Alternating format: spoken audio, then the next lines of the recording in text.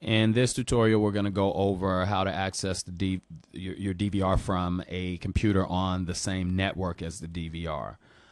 Perhaps you have a router that your DVR is connected to along with several other computers.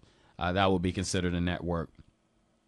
The first thing you need to do is obtain the private IP address of your DVR server. So you would actually go to the DVR server, go to Start in the lower left, Run, and then type CMD, and then enter.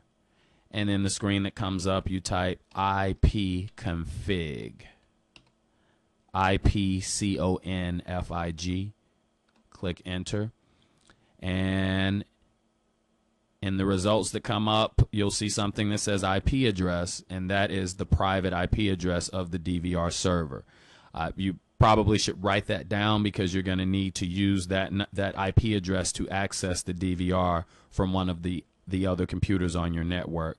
So go ahead and write that down, keep it handy, and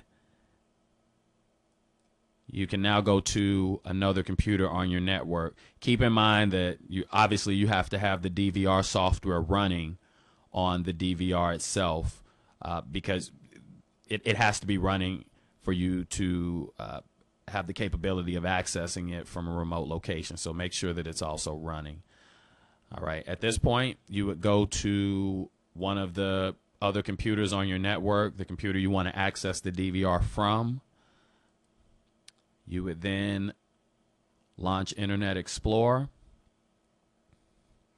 And before you'll be able to access the DVR from this other computer on your network, you have to enable all of your ActiveX controls. So you're going to go to the Tools menu here, then Internet Options, click the Security tab, and then Custom Level.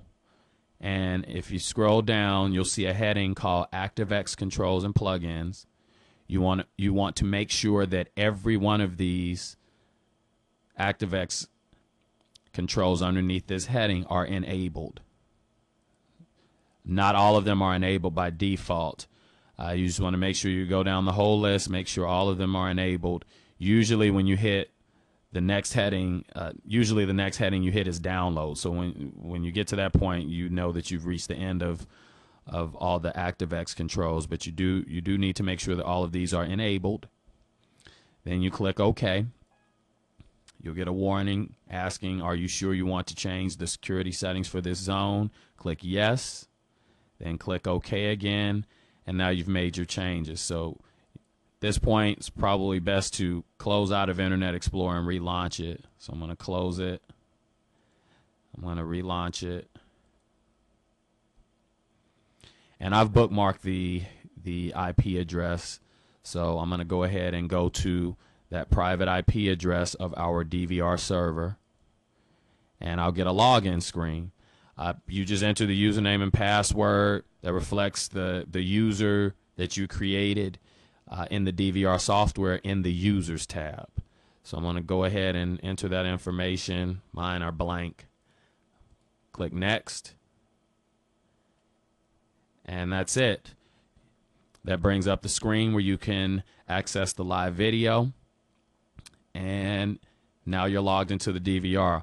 We'll explain how to make some adjustments to this screen and how to play back recorded video in a different tutorial.